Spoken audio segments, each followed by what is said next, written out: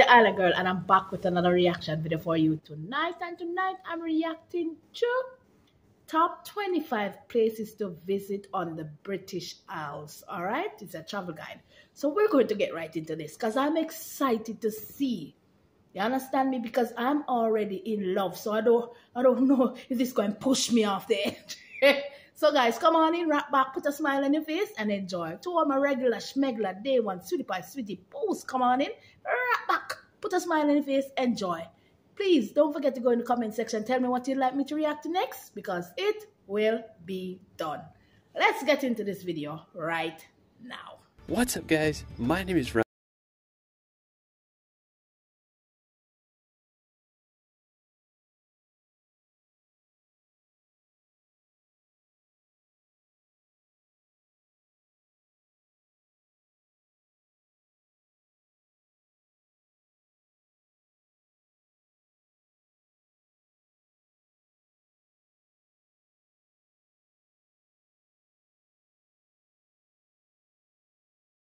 It's one of the world's most enchanting lands. Let's start this video off at the Skellig Islands. Located off the coast of Southern Ireland, the Skelligs are a set of two islands that are easily one of the most epic locations on the British Isles. The only way to reach the islands is by boat. We left from the town of Portmagee and it took us about an hour to reach the Great Skellig.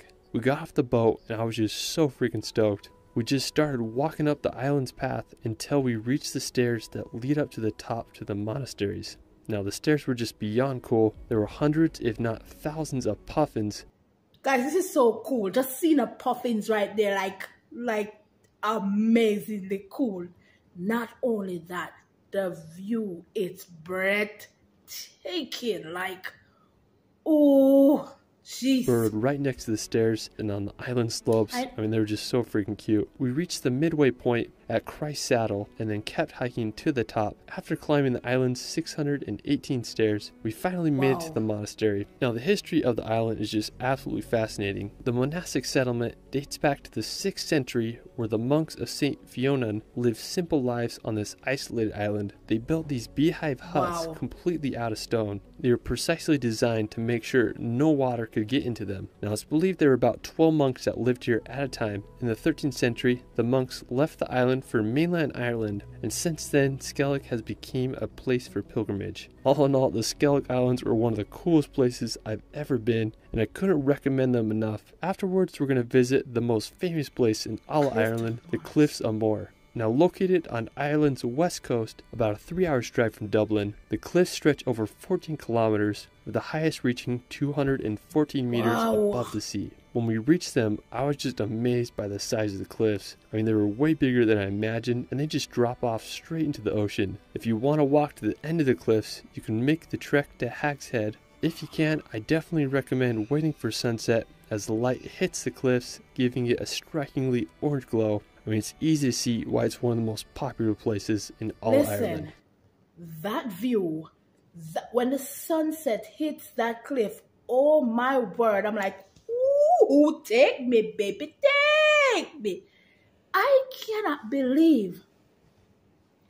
Guys, I'm in awe of how beautiful this is. You keep hearing like, oh, it's always cold and cloudy and gloomy. But this is not it. This is not it. And I'm telling you, this is why, on my number one on my bucket list, number one, I have to visit. After, we're going to head over to Ireland's charming capital of Dublin. Located on Easter Island's coast, Dublin is a city full of charm. The capital is full of beautiful gardens and architecture. It has such a friendly vibe to it. While you're there, you can walk across the River Liffey on the uniquely designed Samuel Beckett Bridge, or you can walk over to the coast to experience the Irish Sea. I just love the feel and ambience of Dublin. It's such a magical capital. Now from Dublin, we're going to drive a few hours up to Northern Ireland. Now, Northern Ireland is interesting because it's part of the UK. Back in 1921, Ireland was split into the North and Southern Ireland. One of my favorite places in Northern Ireland is Giant's Causeway. Giant's Causeway is one of the most recognizable places in all of Ireland. It's famous for its jagged cliffs and over 40,000 basalt columns. They are these perfect hexagons that cover the coast. According to legend, The causeway was built by an Irish giant so he could cross the northern sea. When I was there, we started by hiking above the cliffs and then made our way down to the causeway. I was just amazed by the bizarre rock formations. I had such a fun time walking on them. It's wild to think they were made by nature. Now while we're still in Northern Ireland, we're just looking at that, just looking at it, I'm telling you, I swear it takes your breath away. It's like fairy tale. It doesn't look real. How beautiful, how, you know, the nature is. It's just like, it doesn't look real. It looks so fake. I swear to you guys, it looks so fake. So beautiful. I cannot stress that anymore. Wow. We're going to head over to Carrick a Reid. It's this scenic bridge that crosses the sea over to this little island. I was just amazed by the watercolor there. I mean, it's just so blue, contrasted perfectly with the green cliffs. Now just 20 minutes from there, you can visit the Dark Hedges. It's this avenue lined with over 90 beech trees. They were planted almost 250 years ago. Now according to legend, there's a ghost called the Grey Lady who wanders the road. Definitely has a spooky vibe, especially at night. After Northern Ireland, we're going to head over to England to visit Cornwall. Now located on England's southwestern tip, Cornwall is home to some of the best coastline in all of England. While the northern coast is full of impressive sea cliffs such as Godrevy Point, the southern coast... Ooh, look at that. See, I didn't know you guys have beaches. I swear to you, it just sounds so far-fetched that you guys actually have beaches. The greenery, the scenery is everything. It's crazy how when, you know, somebody lives somewhere and it's as if they're so used to seeing it and they don't see the beauty, or they take it for granted. The beauty and the I don't even know how to express myself with just looking at this, how in awe and beautiful this is. Wow. Is named the Cornish Riviera as it's full of scenic harbor towns and villages. One of my favorites is Loo. It's this picturesque town that's divided by the Loo River, which empties into the sea. There's an incredible beach full of classic English houses. It very well could be a fairy tale. One of the most impressive locations in Cornwall is St. Michael's Mount. It's a tidal island with an impressive castle on top. It's believed to be the home of a monastery from the 8th to 11th centuries, and the castle on the island summit dates back to the 12th centuries and has been renovated throughout the ages. When the tide goes out, you can walk across the stone causeway to get there. I'm telling you, I know I'm pausing, but the way that it looks, your history is so rich. The buildings, you know, we don't have, not saying buildings are not here in the US, but not like this, not with such rich history, not with such, you see, how should I explain it? It's just not, you don't have this caliber, see, like fairy tale, you know what I mean?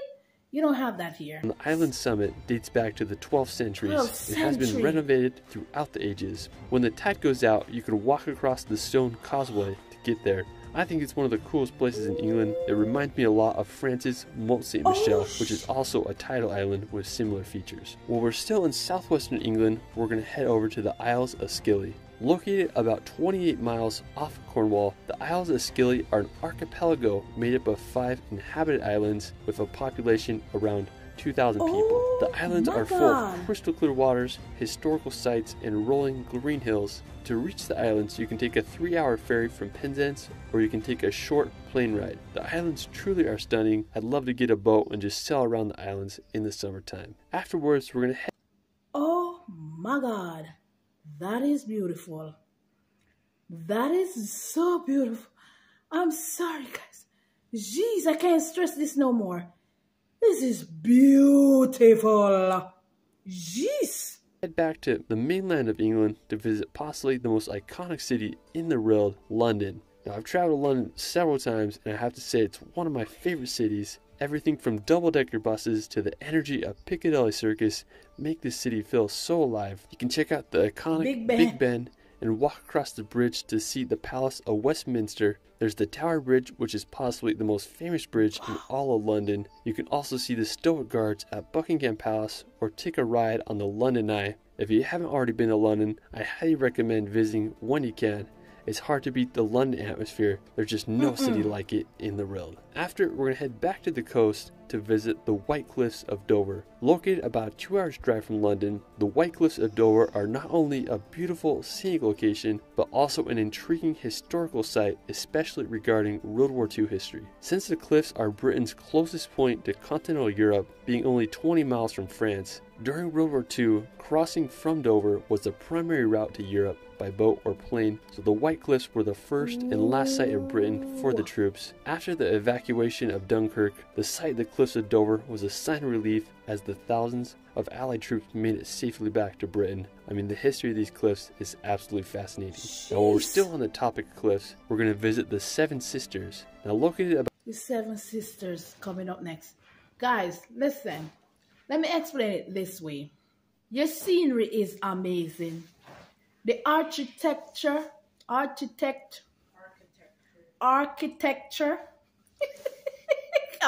baffling over my words. I'm tongue-tied. Is amazing. It's breathtaking. Your beaches, the greenery. Listen, man, I don't know how. I wouldn't want to move from there. So when he showed London, yes, I'm interested in going to London, but not as much the countryside. Looking at all of these more on the countryside type, that's what I'm interested in. Not in the concrete jungle. That's not where I want to be. I want to experience all. Listen, man, I want to soak it all in. Ooh, boy. Sisters. Now, located about 2 hours from Dover, the Seven Sisters are home to some of the most beautiful cliffs in all of England. I love how there's just this perfectly green grass, then a straight drop off of the White Cliffs to the beach below. The Seven Sisters has been used in film and television as a stand-in for the White Cliffs of Dover. They look just like them, and I think honestly they're more scenic and less people and infrastructure there. Regardless, the Seven Sisters are an incredible coastline and a perfect place to stroll along the English coast. Now, afterwards, we're going to visit the city of Brighton. Now, located about 40 minutes from the Seven Sisters, Brighton is a beautiful resort town with a massive beach that lines the English Channel. One of the most interesting features is the Brighton Eye 360. It's a tower that rises up and offers an incredible view of Brighton. Another feature I really like about Brighton is its piers. There's the remains of the West Pier that was built in 1866 but was sadly burnt down in 2003. And then there's the Brighton Palace Pier, which was established. This is pretty cool. I know he's talking about, but this is pretty cool. Just coming out into water is like, it's a whole nother place by itself out in the water. It's beautiful. And it's an attraction. Oh my word. In 1899 and has an amusement park at the end. Now, afterwards, we're going to head over to the Jurassic Coast. While you won't find any dinosaurs here, you might find some fossils on the beach. One of the most famous spots on the Jurassic Coast is Turtle Door. It's this limestone arch that goes straight into the ocean. There's a great beach there, and I can't think of a better place to spend on a warm summer day. One of my favorite spots on the Jurassic Coast is Old Harry's Rocks. I remember the first time I saw pictures of this place, and I was just baffled by the scenery. The Old Harry's Rocks are these sea stacks that are made completely out of chalk that mark the end of the Jurassic Coast. In World War II, the stacks were used for target practice by pilots. Pretty wild. Now, afterwards, we're going to visit the Isle of Wight. Located across the sea from Old Harry's Rocks, the Isle of Wight is the largest island in all of England. You can reach the Isle of Wight by taking a ferry from Southampton or also by taking a hovercraft from Portsmouth. Now, one of my favorite features of the Isle of Wight is the Needles Lighthouse. It's this 19th century lighthouse that is built upon these chalk rocks that jet out of the sea. Guys, I know I keep repeating myself, and I can't contain myself. I'm ready to pack up and come. I'm ready like Freddy. This is amazing. I don't know if you guys understand how beautiful and amazing you guys have it. Because this, listen, and it seems like to me, I can smell the fresh air. It's just how I feel. I can't wait to visit. It's such a unique location, and I just love the white sea cliffs. Afterwards, we're going to visit the Lake District. Located in northwestern England, the Lake District is known for its glacial ribbon lakes and its fell mountains. It's home to Scafell Pike, which is the highest place in all of England with an elevation of 3,209 feet. The area is just absolutely beautiful. I think one of the best things you can do in the Lake District is just drive on the roads that wind through the mountains. One notable road is the Honister Pass. If you keep driving down the pass, you'll reach Buttermere Lake. It's surrounded by massive mountains and it's just incredible overall scenery. I mean, I couldn't recommend the Lake District enough. Easily one of the most beautiful places in all of England. After the Lake District, we're going to head over to the country of Wales. Located in the southwest part of Great Britain, Wales is famous for its mountainous national parks, picturesque coastline, and distinct Welsh language. One of the most scenic places in Wales is the Snowdonia National Park. It's a region in northwest Wales that is known for its mountains and lakes. The highest peak in Wales is Mount Snowdon, which is located in the park with an elevation of 1,085 meters. You can hike to the top or also take the Snowdon Mountain Railway. One of my favorite lakes in Snowdonia is Llyn Padarn. It's located on the base of Mount Snowdon. It's just such a serene area. Now, if you want to explore some of Wales' coastline, the Llyn Peninsula offers some scenic locations. I really like the area around the Ir Vale mountain. It's a beautiful coast coupled with green farmland and has a backdrop of impressive peaks. Afterwards, we're going to head up to Scotland to visit Edinburgh. If you want to go back in time, Edinburgh is a must. When I started traveling, this was one of the first cities I ever visited. It's a medieval old town with intricate neoclassical buildings and cobblestone streets. The iconic Edinburgh Castle overlooks the city. It's one of the oldest fortified places in all of Europe. Now, while we're still in Edinburgh, we're going to head over to Arthur's Seat. Arthur's Seat is located on Holyrood Park, and it's a short walk from Edinburgh Centre. Arthur's Seat is an extinct volcano with an elevation of 823 feet. When I was there, I wanted to get as high as I could so I could see all Edinburgh. I made the hike up and reached the top. It was so windy up there, I just couldn't believe it. After I hiked to the top, I just had a good time hiking around Holyrood Park and enjoying the views of one of the British Isles' most iconic cities. Another stunning nearby place in Scotland is Dunnottar Castle. It's located about 2 hours drive from Edinburgh. This medieval fortress is full of history. It's where the Scottish crown jewels were hidden during the 17th century. Today, only the ruins tell the castle's past. The cliffs that surround the fortress make it so dramatic. Now, just an hour's north from Dunnottar Castle is the Rattray Head Lighthouse. It's an amazing beach area with a 112 feet tall lighthouse just off the coast and was built in 1895. If you keep driving up the coast, you'll reach the Duncansby Stacks. It's located at the most northeastern part of the British mainland. It's about a 6 hours drive from Edinburgh, so quite the road trip, but it's definitely worth it. It's home to some of the most beautiful sea stacks in all the British Isles. After the sea stacks, we're going to head over to Glencoe. Located in the Scottish Highlands, Glencoe is home to some of Scotland's most beautiful scenery and mountains. I found this place by accident as I was driving around the Highlands. It's been the filming location for many popular movies such as Braveheart. My favorite part of Glencoe is its mountains. I mean, I couldn't believe how huge they were. I felt like I was in Switzerland or Norway. I recommend just taking a drive on the A82 road and you can just see all the wonders Glencoe has to offer. It has one of my favorite mountains in the area. I won't even try to pronounce that. It has an almost perfect pyramid shape and you get a great view of it from the road. Now after, we're going to head over to one of Scotland's most iconic locations. I love how green it is. I just can't get over that.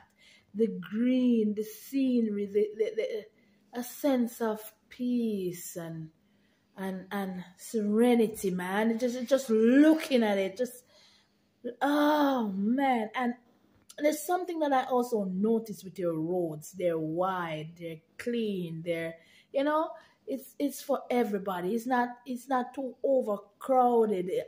Listen, this seems so family oriented.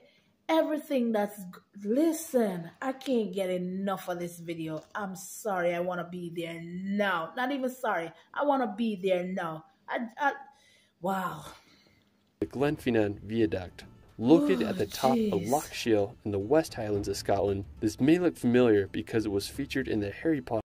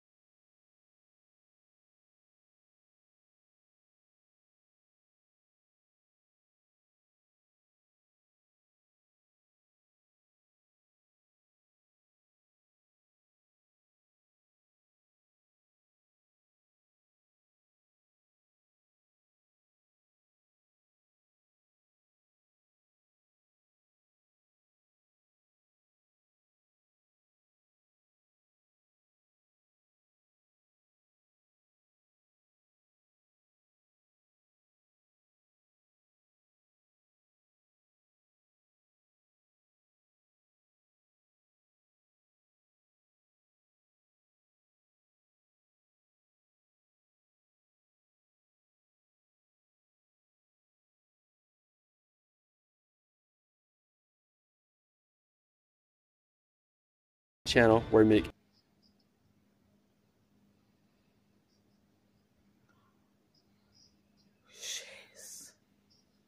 Look at that. Jeez. Listen, like I said, I don't know. Hi, Bobby. You woke up? Come here. I don't know how he. Hi. Go back to sleep. How can you not love this place? How can you not love the scenery? Is everything. It's beautiful. It's amazing. It's breathtaking. And like I said, normally when you have some places, when you live in a certain place, you take it for granted because you're like, oh, you're used to seeing it. So me going on and in awe and amazed and, you know, with how the place looks and to me, it's everything. It's just everything. Nom, nom, nom, nom. Milk, milk, milk, milk. So, guys, I hope you guys enjoy this one. Don't forget to go in the comment section. Tell me what you'd like me to react to next because it will be done. Wow. I want to visit all of these places. Every one on the list. I know it's going to take some time, but I'm more than happy to take it all in. Like I said, I'm more for the countryside, not the city itself, but the countryside. So, you know, the local, mix with the locals and enjoy the scenery because they know, listen, they tell you, listen, they go here, go there. You know what I mean? That's the experience I want. And that's what I am going for. And that's what I am going to do. I can go on and on and on and on and on. Like I said, amazing, amazing, amazing view and places in the British Isle. I'm sorry, it's breathtaking. And listen to me, I will give this up in the heartbeat to live somewhere like that. To can visit each and every day. Just give me this sense of peace and happiness. Period. I hope you guys enjoy it. Love you guys. Don't forget to hit the like button. Hit the share button. Tell me in the comment section what you'd like me to react to next because it will be done. It's an island girl and I'm running out of here. I can't believe. I'm so excited watching the video. So can you imagine the excitement when I get there? Love you guys and I'll definitely catch you guys in another video. Bye. Drinking milk?